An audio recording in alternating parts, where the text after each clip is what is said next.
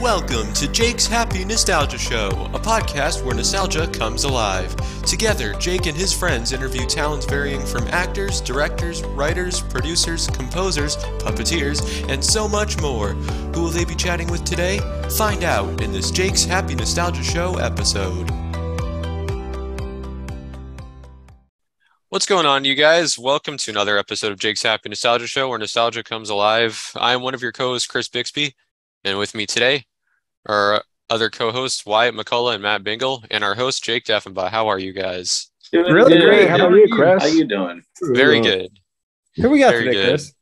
Yeah. Well, today we have someone who a lot of Nickelodeon fans will know as the creator of the show ChalkZone. Mm-hmm. He has also worked on shows such as Cow and Chicken, Curious George, and many other things. And here he is, Bill Burnett. Bill, how are you? Hey, I'm great. How are you guys doing? Great. Very good. Great. Thanks for asking.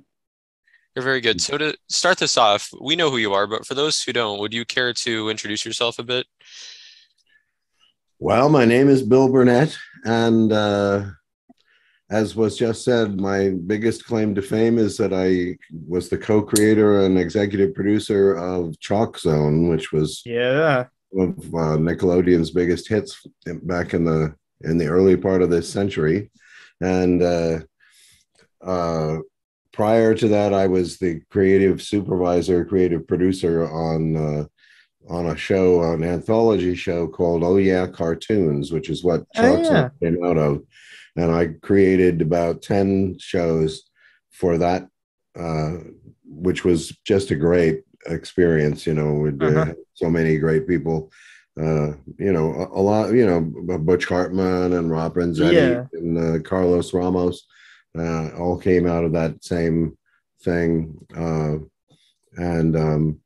And before that, I was the head writer of Cow and Chicken. I sort of helped David Feast figure out how to make Cow and Chicken into a series. He had made one short, which was a very bizarre. If you're familiar with Cow and Chicken at all, it was that kind of bizarre humor. Yeah. But it left things.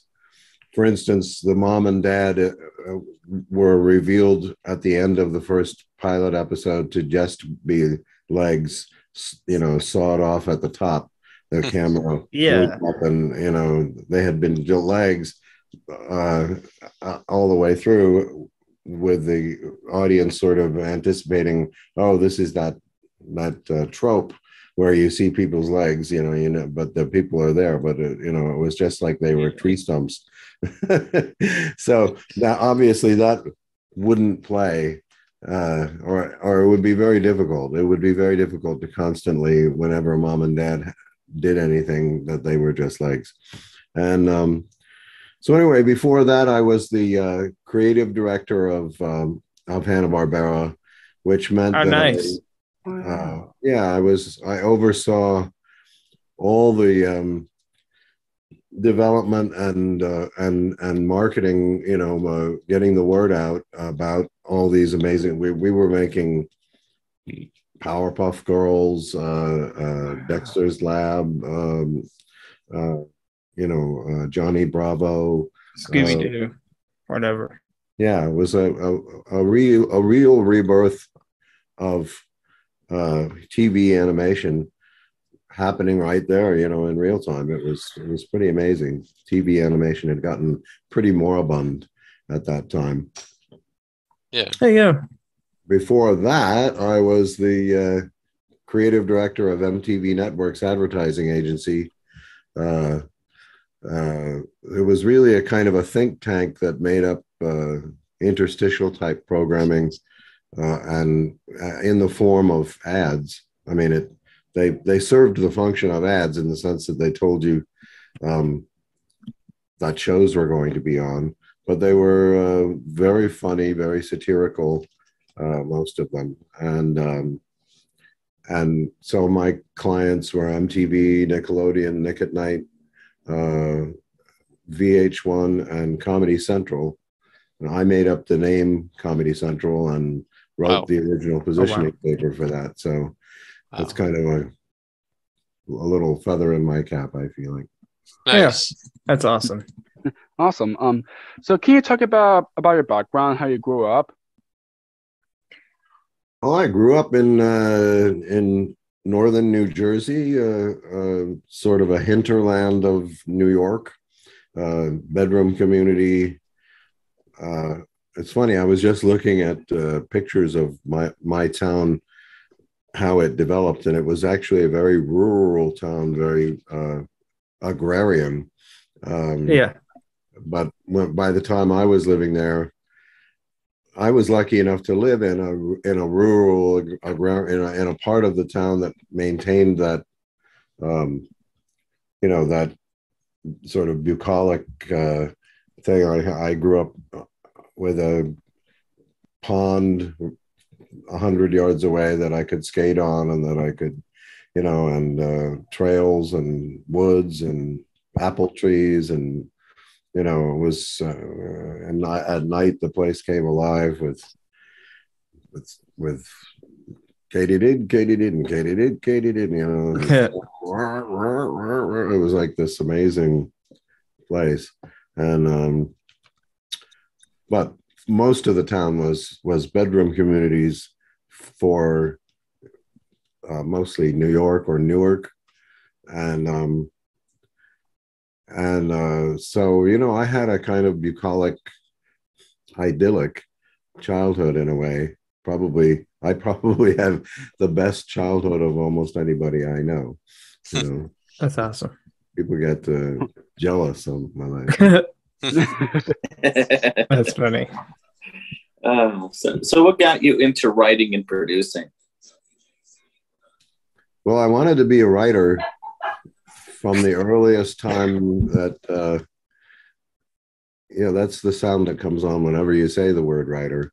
From the earliest moment that I realized that there were people who were writers, meaning when I was like 6 years old, it dawned on me, oh, wow, all these stories and things that I've been looking at, poems, humor that I've been enjoying are written by somebody.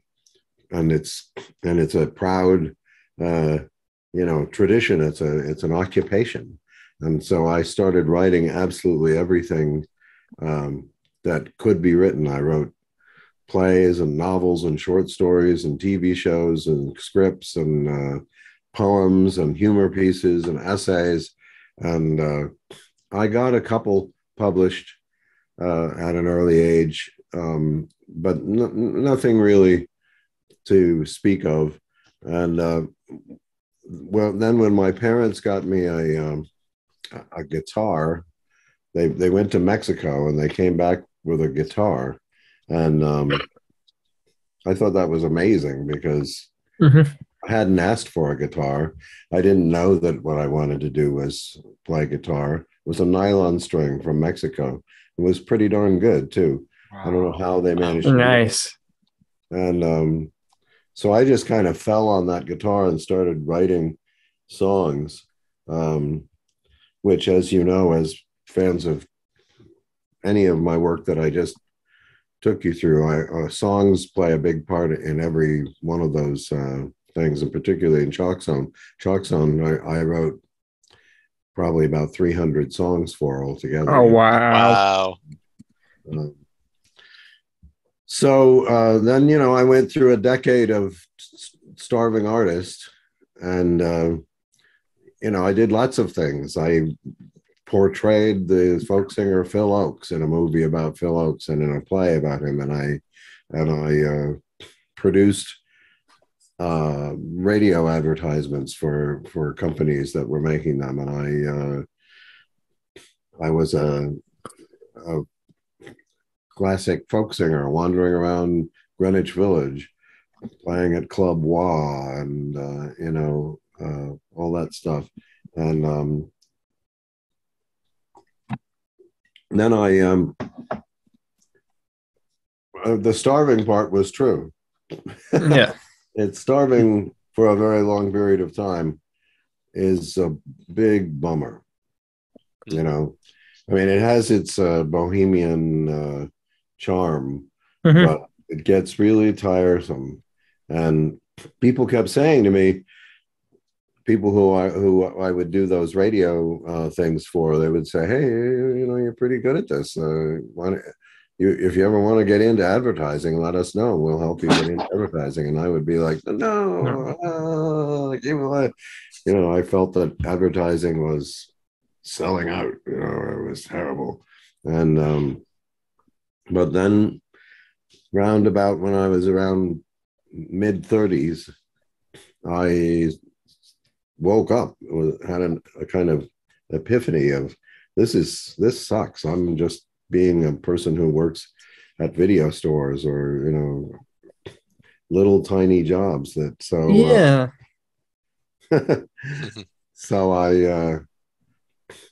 I went in from the cold and discovered, to my astonishment, that everything that I wanted to do became possible by going into advertising. When I went in, first of all, the bare thing that you did, the basic thing that you did as an advertising guy was write stories, really. I mean, you're writing little stories and you're making up pieces of music and you're performing, you're getting up in front of people and selling them those ideas, and then you're making them, you're producing them, you're learning about production, putting them on TV. Some of them are funny, and that led me to become at Fred Allen, which was, this very, very hip, unusual advertising agency that really made programming for MTV and Nickelodeon. That was what it did. So I achieved everything that were my dreams by going in the opposite direction of what I thought my dreams were, and even doing something that I thought was anathema. I thought it was what sellouts do. So that's my advice to all you young people out there, is don't necessarily ram your head into the brick wall of the thing that you think you want to do over and over again and be disappointed. Maybe there's another way to go to what you want to do that, might even be embodied in like The Enemy. Yeah. Yeah. That's awesome. Yeah. So getting into those fields, who were some of your inspirations? My inspirations as just a general artist, you mean? Yeah. Like writing and producing.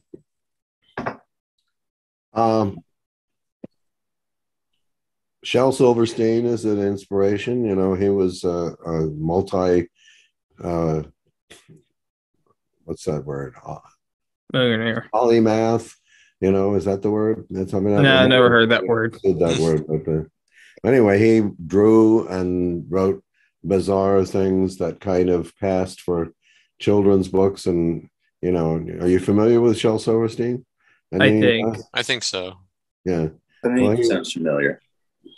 He's somebody to check out, and of course, all the great, Mad Magazine. Yeah. R. Crumb, Lewis Carroll. Yes. Yeah. The Beatles. Yeah. Yes, amazing. Yes. Yeah. And you can't list the influences and inspirations without a big chunk of it being the Beatles. Sure. Yeah. Right. For sure. That's awesome. I could get more arcane if you want me to. Sure. Go ahead. Sure. Go ahead. Well, Robert Benchley was a big, he was a humorist in the 20s and 30s, and he wrote for the New Yorker, and he was a absurdist. He wrote humor pieces, little humor pieces. It's a almost lost art. The only person sort of keeping it up are people like Borowitz in the New Yorker, except that Borowitz is always doing satire based on what's going on in the headlines, and Benchley was just floating free. He would just write silly stuff that had no connection to anything in the world. Let's see. The Incredible String Band is a big influence, difficult taste to develop. Not everybody has it. It's the ultimate cult group from the 1960s. Nice. So now, one of the earliest projects you worked on was a series of short musicals for PBS titled Hip Pocket Musicals. Could you talk a bit about that? Yeah, that was a great idea that me and my buddies had. The idea would be, Saturday Night Live was still new. It was still only a couple of years old.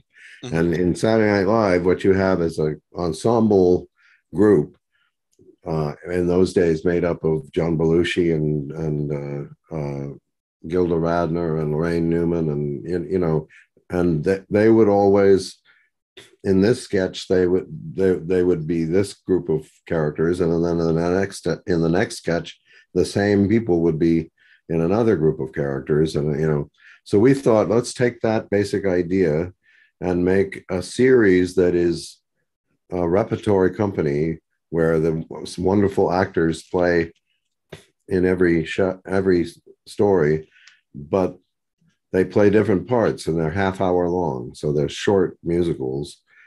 They get beginning, middle, and end within 30 minutes. And so we wrote 3.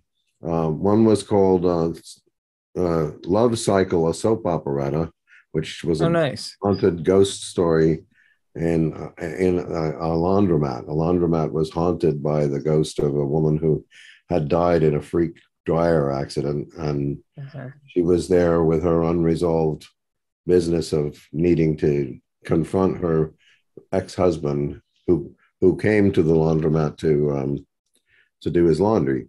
So that was the first one, and then we wrote one called Doomsday in Court, which was about a horror movie actor, sort of like Bela Lugosi, or Christopher, can't think of his name, but the Vincent Price. He was a well-known, successful horror movie actor who had a girlfriend and they were breaking up, and so she was suing him for palimony, which was a big deal at that time. The term palimony, you probably haven't heard that. I've never heard anybody say it in the last couple of decades, but it was big back then when we were doing this. And then the third one was called I Love Lucia, which was about a tempestuous opera star who wanted to stop being an opera star and have a baby, and her husband, the director of the opera, didn't want her to have a baby, and so there was conflict. And the first one, the soap operetta, became the pilot, and we actually produced it with Patti LuPone and Martin Vidnovic and Priscilla Lopez and Ellen. Oh gosh, this is actually early in the morning for me, so I forget names sometimes. But Ellen Foley, and a bunch of really great people. Walter Bobby was in it, and these are people who almost every name involved with that project turned out to be a big name, and went on to do things, very significant things. And Patti LuPone, the queen of Broadway, so so we made that half-hour show, unfortunately, it fell into that category of interesting failure. Yeah. It has really good things about it. Most people agree that who see, you can find it. It's called, I think it's listed under its title, which is Love Cycle, colon, a soap operetta. And it is around. If you Google Patti LuPone short musical or something like that, you could probably find it that way. And, yeah. I wrote the music and lyrics and co-wrote the story. David Mish wrote the script. Peggy Sarlin also was my partner on my side of it, and we did everything together. She deserves a lot of credit, and it's got some really nice stuff. It really does. But Nice. it didn't. Awesome. I still, it's one of those. It's one that got away, and I feel bad that. I wish we could go back and revisit it. It's not really plausible, but it was a good idea. I think it would have. I think on Netflix now to have, or what Netflix represents of the streaming world, to have short musicals where the same wonderful actresses and actors show up this time as the district attorney, and that time as the murderer, and this time, it would be so cool. Yeah, That's awesome. Yeah, definitely. Absolutely. So in the animation world, you were the head writer for Cow and Chicken. What was it like working on that? Oh, well, it was great fun. I mean, David Feast, possibly the funniest man I've ever worked with. Yeah. He just had a bizarre take on things that would turn out to work. He would pitch these stories like the episode where Cow, who basically is a little girl, Cow is, about 6 years old or something in terms of, but she's gigantic, of course, and she's playing a game of tossing her uncle, I think he's her uncle, boneless chicken. Yeah. She's tossing, she's playing a game, tossing him around, and tosses him too far, and he lands on the roof. And so, this is going to be really bad because the sun's beating down on him, and he's boneless. So he's a disabled person, really, when you come down to it. Yeah. So she gets a ladder and goes and climbs up on the roof to rescue him. And the ladder, of course, falls over.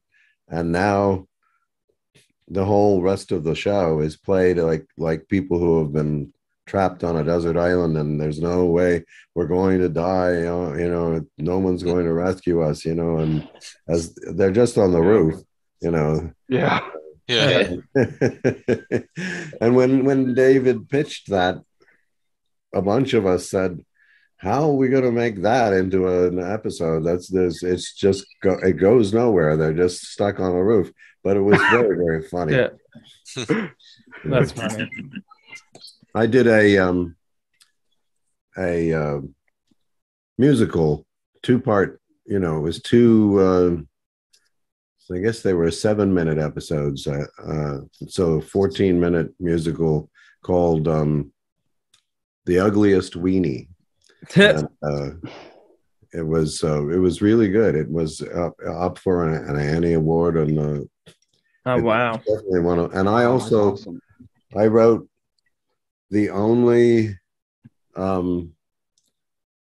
show that was banned from Cartoon Network, I think maybe the only one ever, but certainly the only one from that series, which was called Buffalo Gals.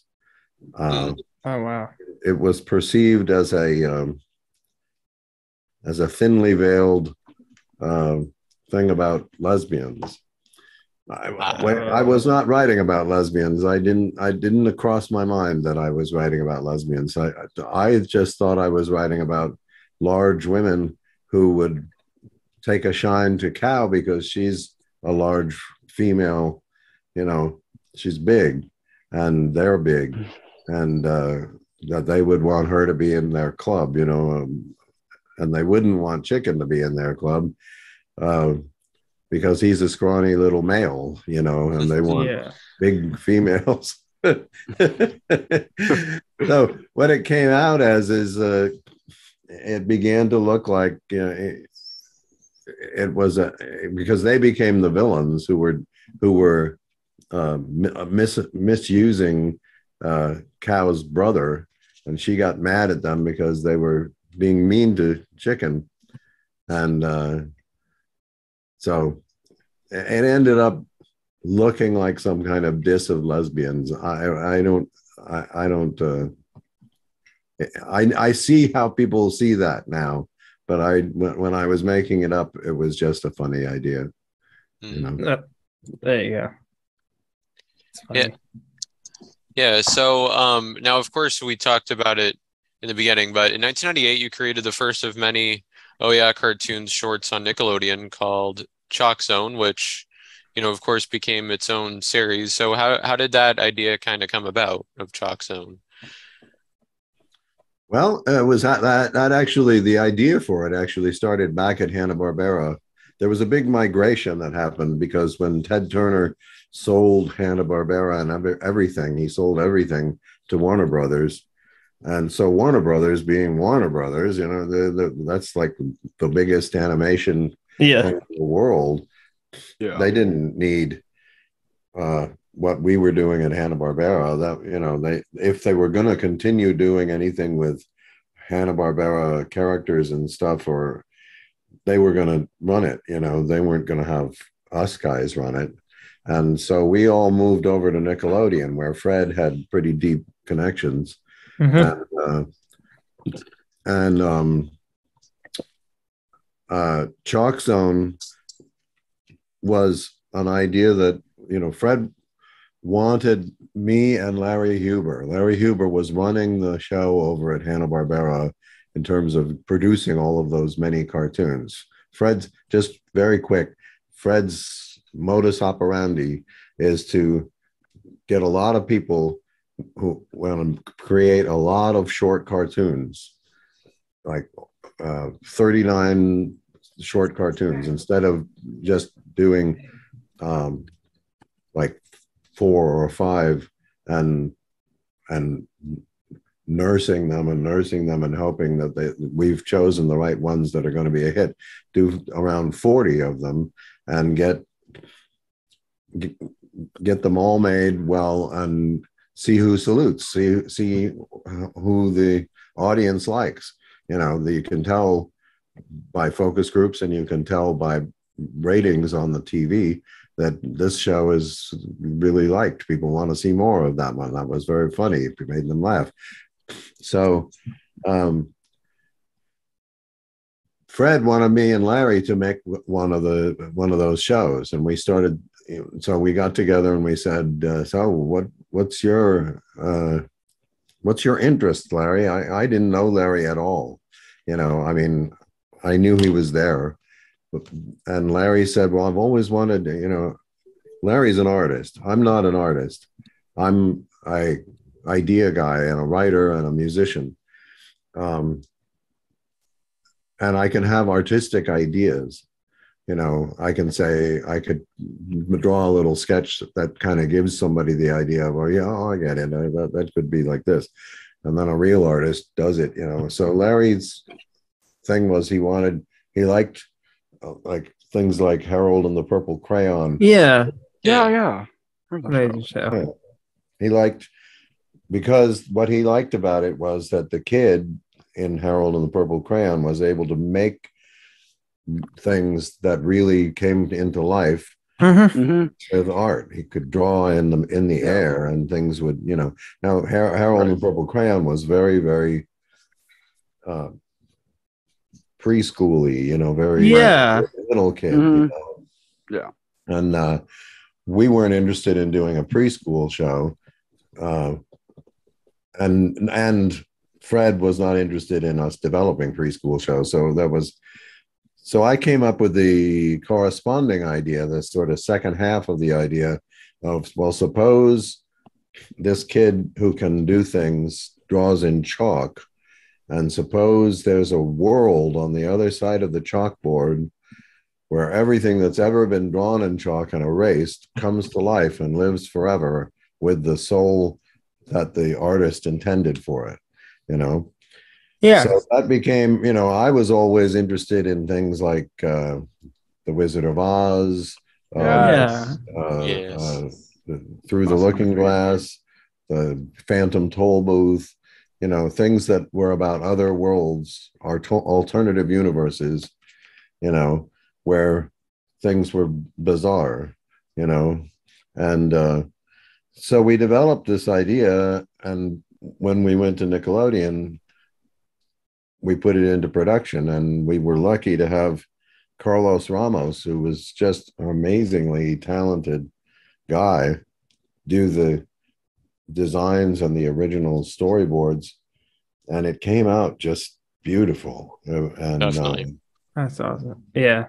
if you ever get a chance to just go back and look at that original 7-minute pilot cartoon, it's a wonder. It really It definitely is. We introduce a new idea that there is a magic chalk, that it takes you through into this alternative universe, that there are monsters there that have been drawn by Rudy, or that come to life. A monster chases Rudy. Rudy meets his old friend Snap and a couple of other drawings that he did. Yeah. And the chase results in getting back into the real world and defeating the monster.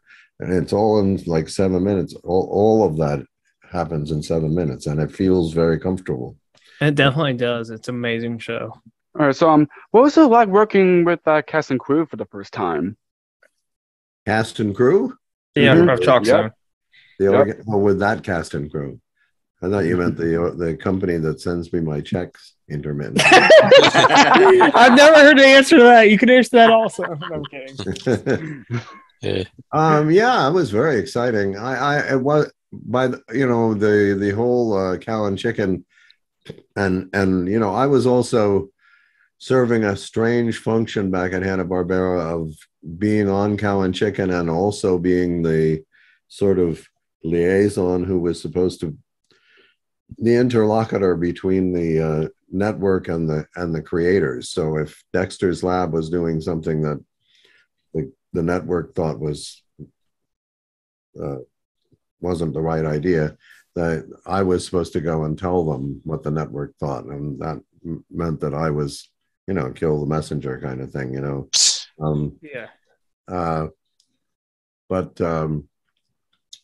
so I got used to the whole thing of there's a cast and a crew, and we do recordings, and we over there as part of that, and then it was very exciting to we were occupying a little corner of the Nickelodeon animation studio, which was brand new. We were the first people in there. They still were putting in the toilets and everything, when we moved in there. Oh, wow. And it was great. I loved being the executive producer. I think I was good at it, and I would, you have meetings with the whole, big meetings with everybody around a gigantic table, and there's a storyboard that covers all the walls of a very big room, and you take people through the storyboard, and I'm the guy to whom the storyboard is being pitched. I'm the one who goes along with Larry. It was me and Larry who were so that was that was great. I really feel suited to that role. Nice. Yeah. Nice. Do you have a favorite ChalkZone episode or character? Well, the ChalkZone episode that I keep gravitating back to is a really it's the one where Miss Tweezer, the strange reality-based a substitute teacher, takes Rudy's stops Rudy from using his magic chalk, and so he has a little chalkboard about this big.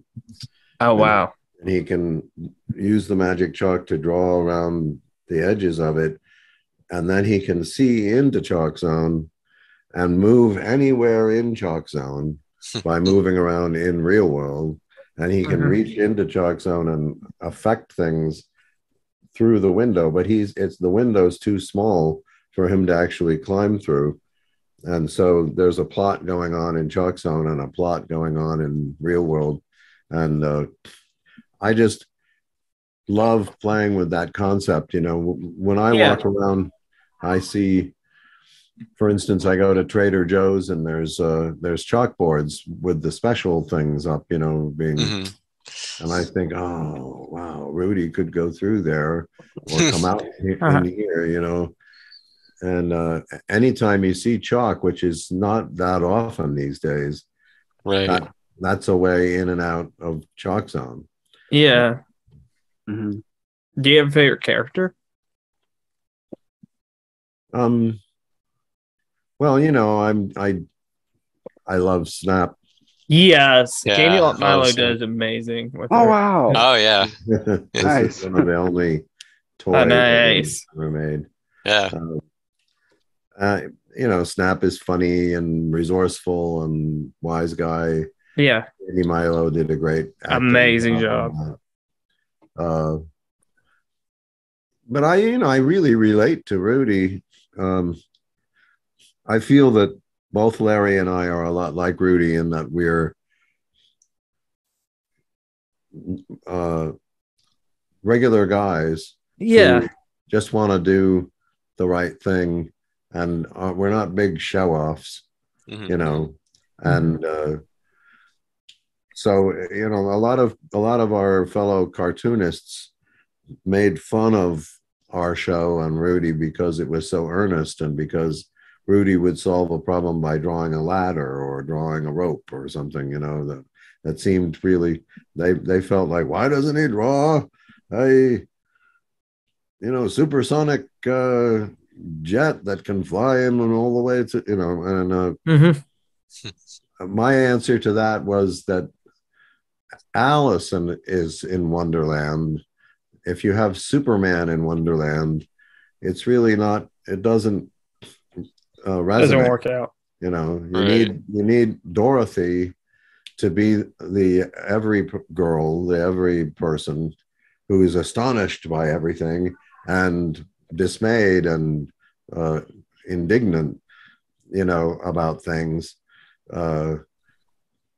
Because that's how we would react, Yeah. Find yourself with a Mad Hatter at a Mad Hatter's tea party. You don't want Superman at the Mad Hatter's tea party. Yeah, definitely, for sure. Yeah. Similarly, do you have a favorite ChalkZone song? It shifts around. I always enjoy when the Escúchame Corazón comes up. Oh yeah. Corazón and ChalkZone, Escúchame Corazón. But I sing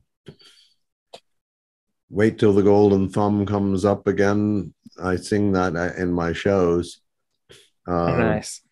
I sing I've been wishing for a magical breeze, let it blow my way, which is that's a hard episode to find, but it's a good song.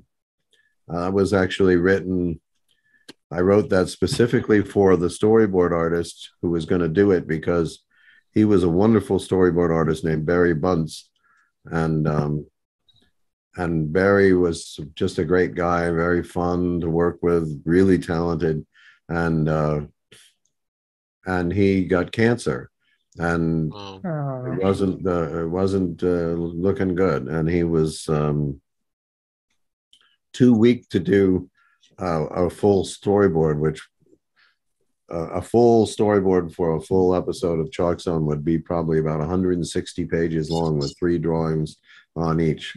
And it's the job of the storyboard artist to basically figure out how the storyboard artist is really like the first director, you know, right? Because they're laying out how everything's going to flow, you know, and so it's a big job, long job, arduous.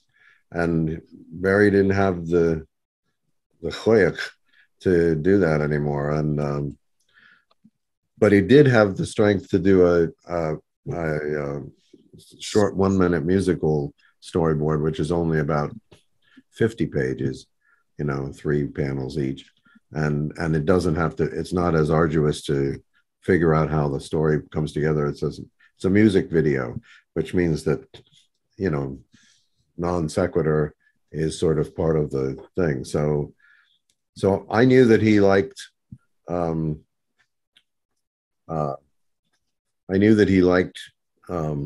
reggae, and so I made up this I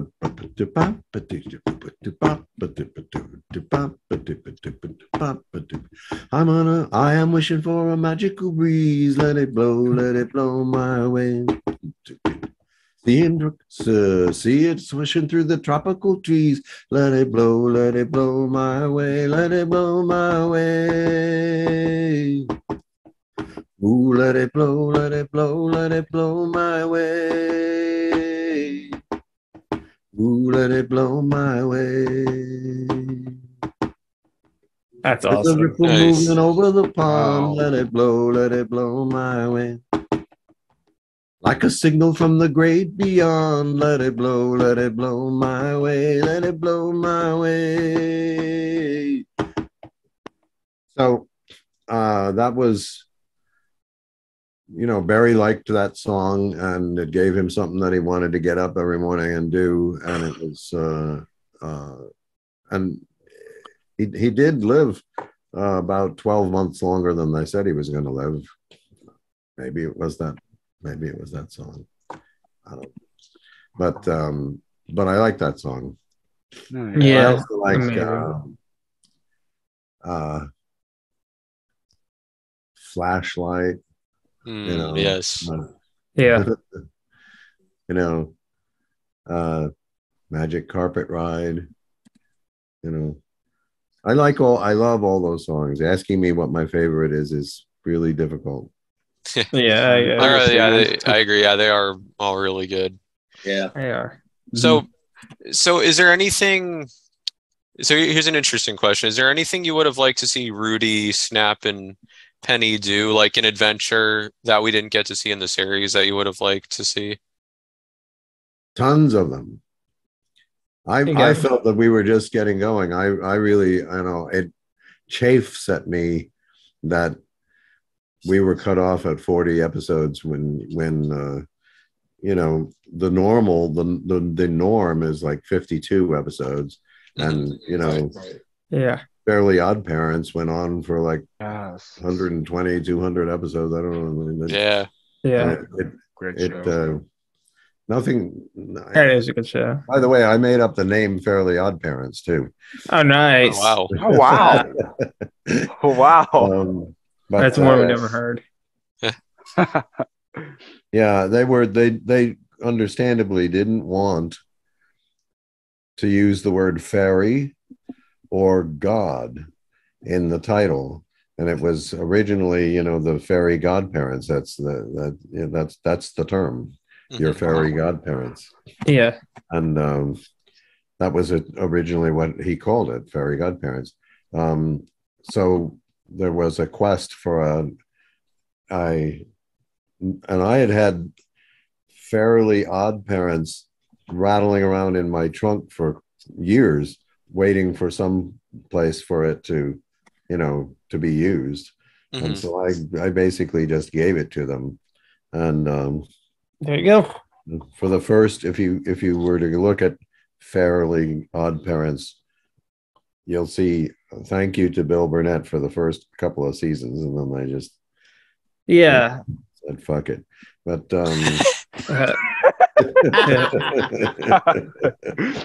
that's funny. Oh my gosh. Anyway, what do you? Oh yeah, so this has been this idea has rattled around. I have a big. Where I wanted to go with ChalkZone was to just move things up a little bit to the next layer of what would actually be Rudy and Penny's life experience, which would be, going on to college or going into adulthood.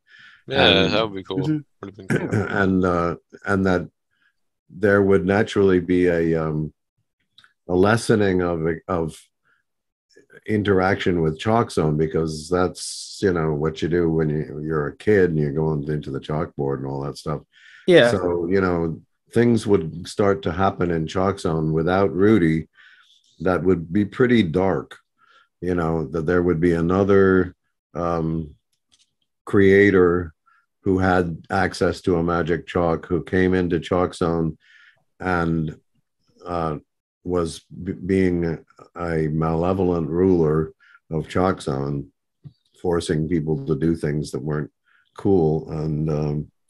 And then that character would discover that if you stayed too long in ChalkZone, you chalked up.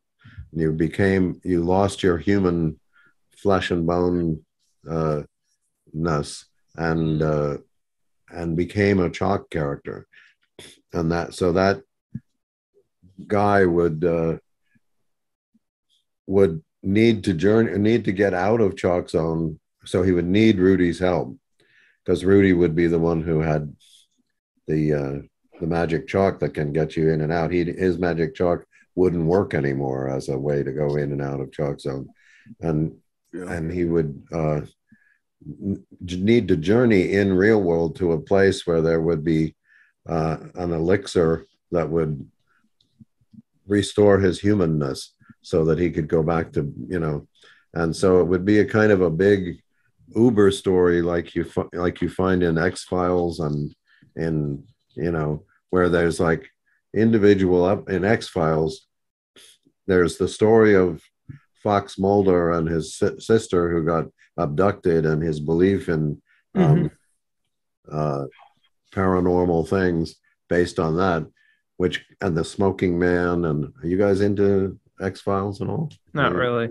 I have family members who are. Yeah. Okay, well, it's very good. It's actually stands up quite well. It's still available. Very long running show. Yeah. Okay, so think of any show that has what I call an Uber story, where there's like individual episodes that they, I mean, are you familiar with the story of the what the heck was it called? The doctor who kills his wife and No. No? All right. No, I never heard of that. I can't think of the name of it right now, but anyway, that's I mean, like in Star Wars, there's the individual things that they're doing right now, and then there's Darth Vader, and he's your father, and there's there's this bigger story that's floating along on top of the little stories that are that we've got to deal with this situation right now, so like that. Yeah, that's awesome. Yeah. Do you still keep in touch with anyone from ChalkZone? Yeah, I mean, I'm on a pretty regular working basis with Jeff Levin, who was the last of the three composers for ChalkZone. He and I are good friends, and we work together on things. Nice. And also with Guy Moon, the one that preceded him. Guy Moon's awesome. I'm in touch with Guy Moon. And then Debbie Derryberry, who played various roles. And we had a 20th anniversary gathering. Yeah, you did. Like this. And E.G. Daly and Candy Milo and Robert Cate and Jess Harnell showed up, and a lot of the artists showed up and directors, and so it was, all those people came and we laughed, and we're happy to see each other. I admit I've lost touch with. I'd like to be more in touch with Larry, but there's no problem between us. It's just life and life only. Life goes on. Yeah. Yeah. Yep. So you've also written for the long-running PBS kids series Curious George. What was it like working on that? And do you have a favorite episode you've written? Yeah, it was fun. That was a preschool show. Yeah. Which meant it had a lot of restrictions. Yeah. That you don't have on the older shows. It was but it it was a good kind of challenge, and we managed to get some funny ones. I particularly, it's funny, I remember them the way they were written more than I remember, because I didn't have much to do, unlike with ChalkZone, where I was involved with every little step. Yeah. Curious George, I just wrote the script, and once the script moved on to, I didn't have anything to do with decisions about production or how it got edited or anything, so but there was one where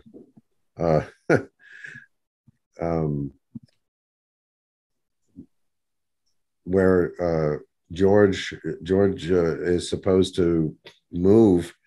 They're going to have a yard sale, and he's supposed to move all the stuff out from a house out into the yard where people can come and look at the stuff and buy it, and he finds it very tedious to have to carry all this stuff. He's just a little monkey, and Yeah.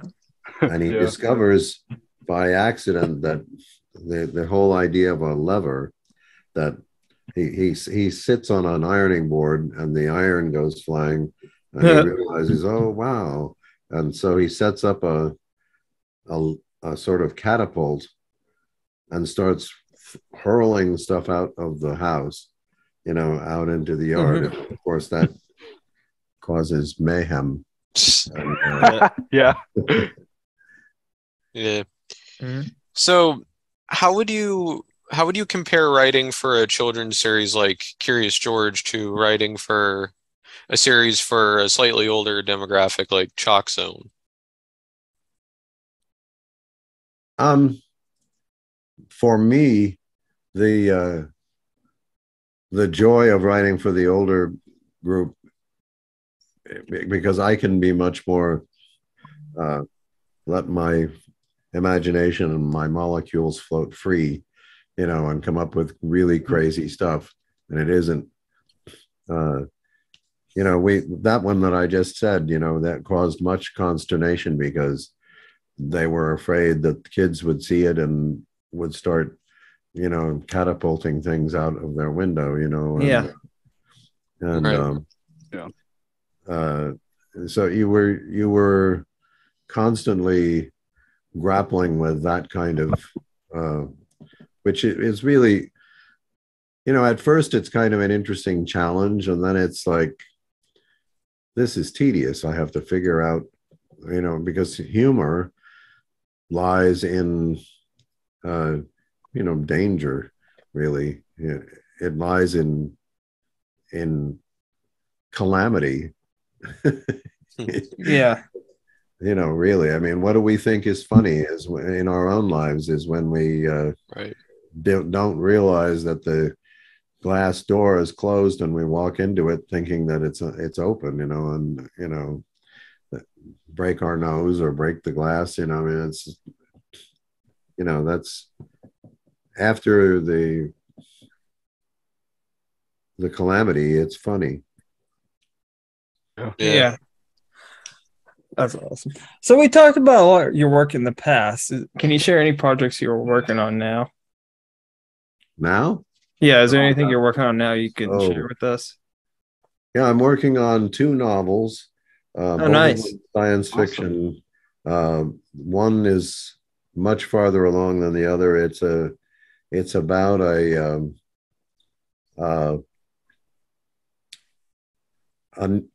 discovery of a new form of renewable energy, which is human emotions.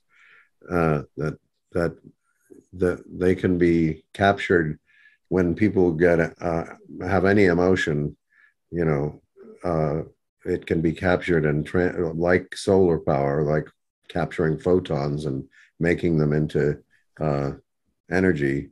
But of course, the single biggest outpouring of human emotion is sex.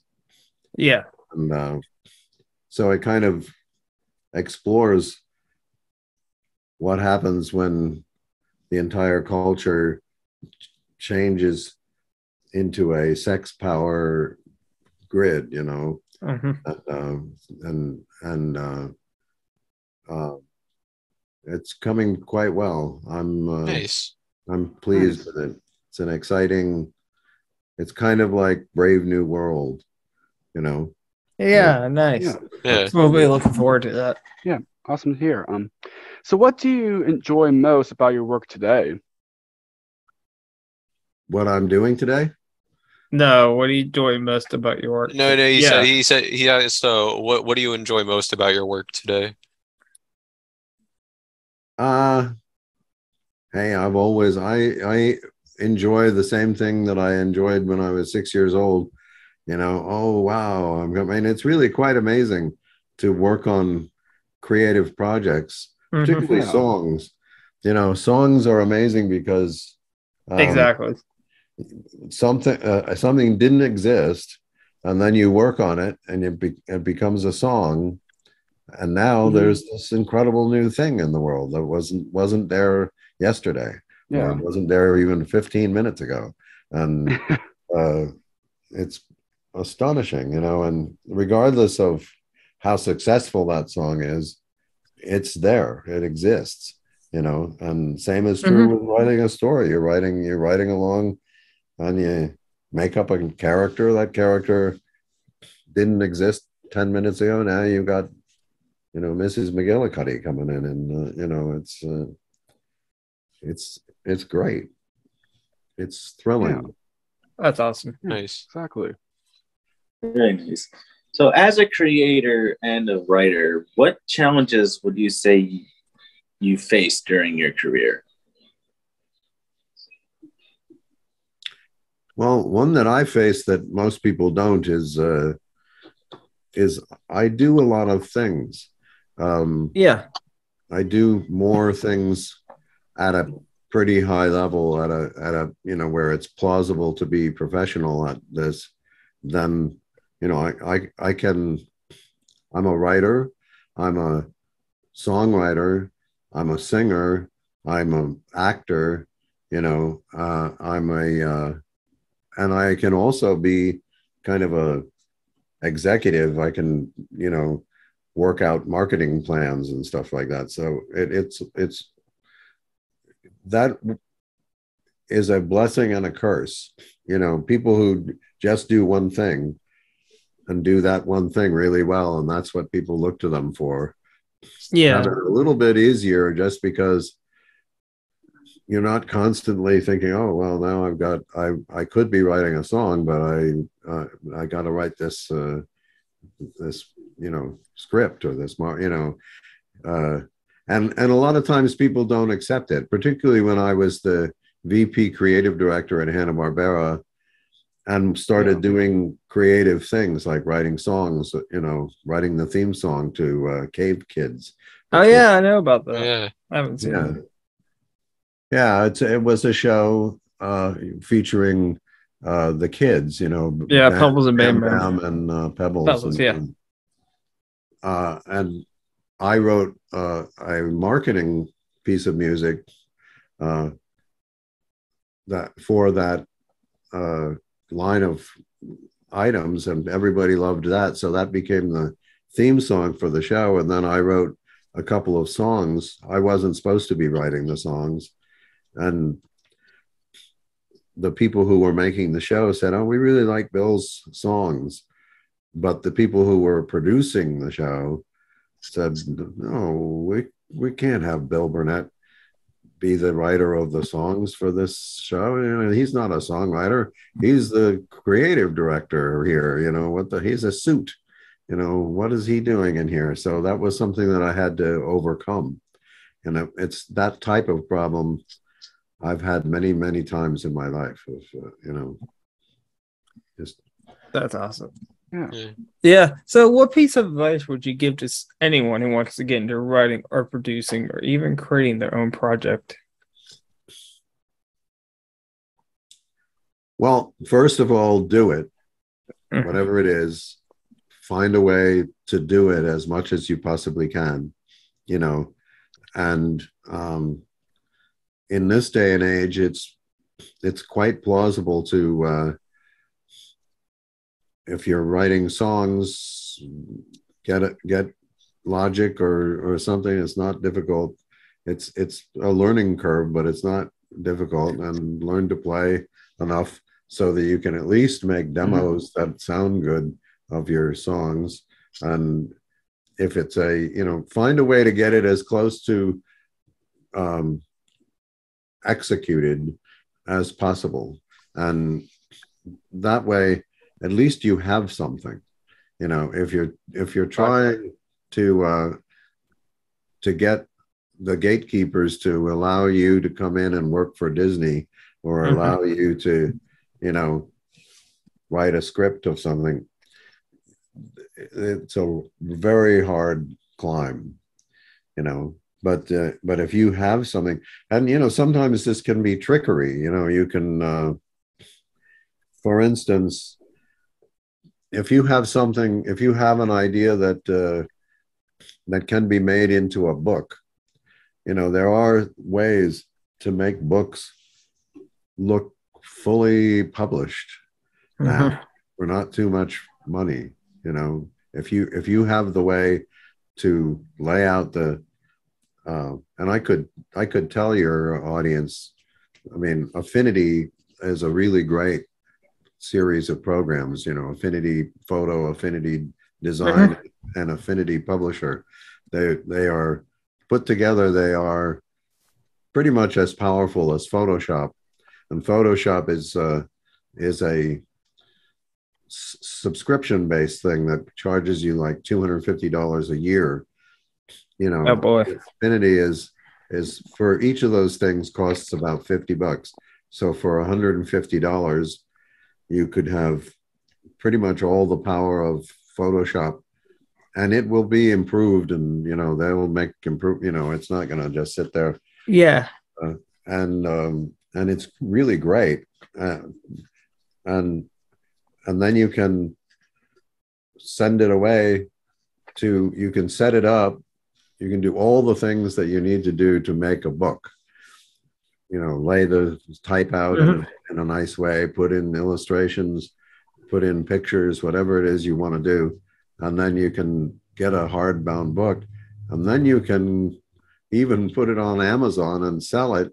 And then you can go to the big powers and say, would you like to option this book?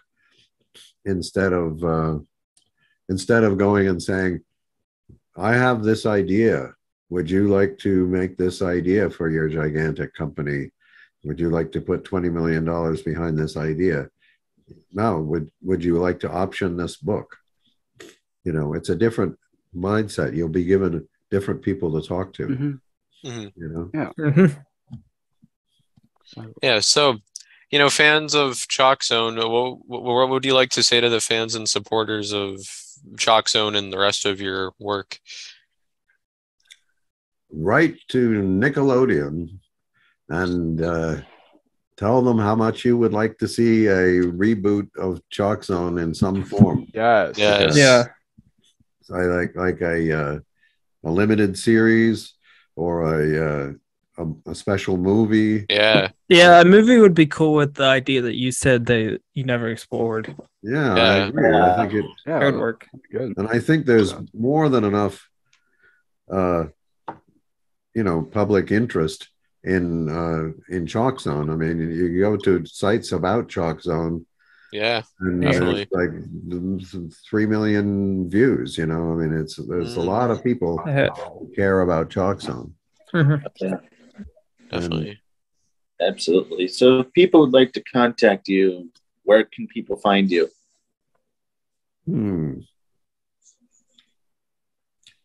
Let's see.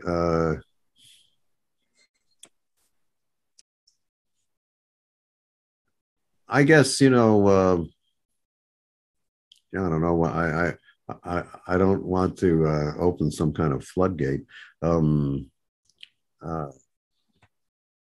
You can just, Google Bill Burnett and several places will come up. And, I get a lot of messages through an old website that I'm thinking of maybe revitalizing. It's called BillBurnettSongmine.com. It's one word, Bill Burnett Songmine. And what you can do there, I used to replenish that every week with videos and songs and articles that I wrote and stuff. And then I just said, things like that get to be a burden. So I stopped doing it, but it still exists there. And every so often I get a message through there. And that serves as a kind of a nice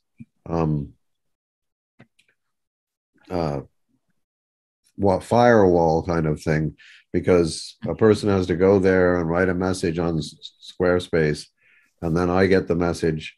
And if this sounds like it interests me, and it's not going to be a stalker or something, I can respond without necessarily revealing my whereabouts. Right. Yeah. You're also on Twitter. Yeah, I'm on Twitter and I'm on Facebook. You're everywhere. We'll put links in the description for people to find you. Yeah. Website. Yeah. Say it again. When you think of nostalgia, what do you think nostalgia. of? How would you define nostalgia? That's interesting that you asked that. We were just discussing nostalgia. Some people say that nostalgia is a low-grade depression. That you feel kind of sad. That the feeling that you have, but I don't know. I think there's always something bittersweet about things that we have gone through that mattered to us one way or another. And, that song, that show, that girl, that friend, that we can't possibly get back to. Sometimes it's bridges that we've burned that we're responsible for that dissolution. And other times it's just the way life rolls, you just and there